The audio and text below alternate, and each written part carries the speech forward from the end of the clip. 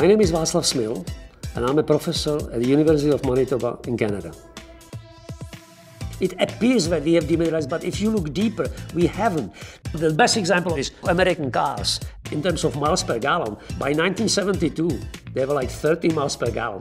So since that time, we've done remarkably well. We doubled the mileage from 13 to about 27.5 miles per gallon. Tremendous improvement in efficiency. But what happened to the car?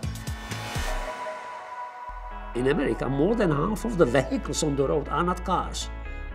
There are SUVs, pickup trucks, or vans.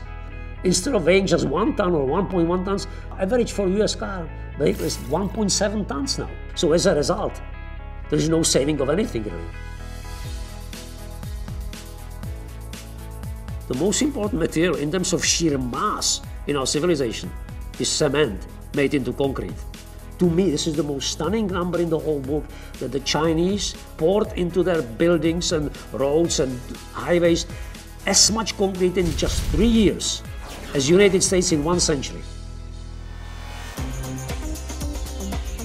Chinese now consume more Gucci's and Bulgaris and Vuittons than the rest of the world combined. As long as EU and North America is the example for China, India, Africa, then you can have another century of massive material growth. Because these things haven't even started in Africa, in Latin America, the whole Middle East. We are talking about hundreds of millions of people who still are basically at the very beginning of that global material consumption rise.